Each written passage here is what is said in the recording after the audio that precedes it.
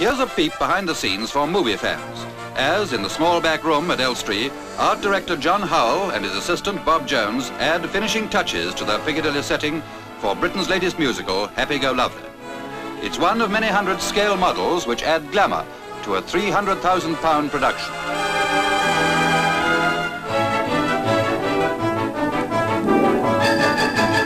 Art rubs shoulders with industry as the scene comes to life.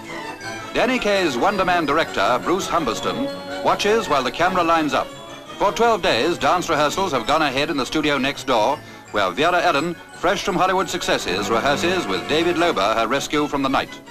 Her Piccadilly number tells of the adventures of a dollar princess around the statue of Eros.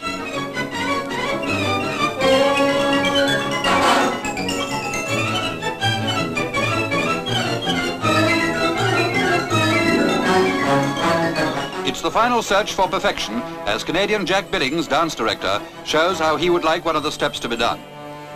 A piano's as good as any mantelpiece for Vera-Ellen while wardrobing goes ahead. Happy Go Lovely is the keynote to dressing room thrills as the life surge of the new production rises to a crescendo of taking them off and trying them on. Incidentally, what a prototype for a lost property office.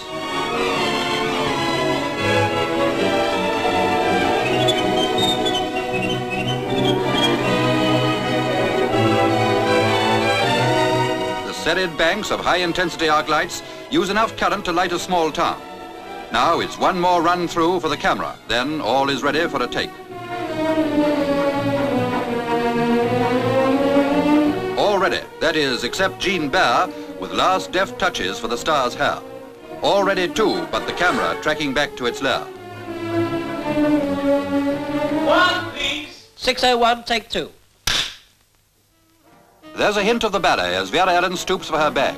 The story's simple, the dance routine complex, as Jack Billings and Douglas Scott appear, two fatuous men about town, to aid a damsel in distress.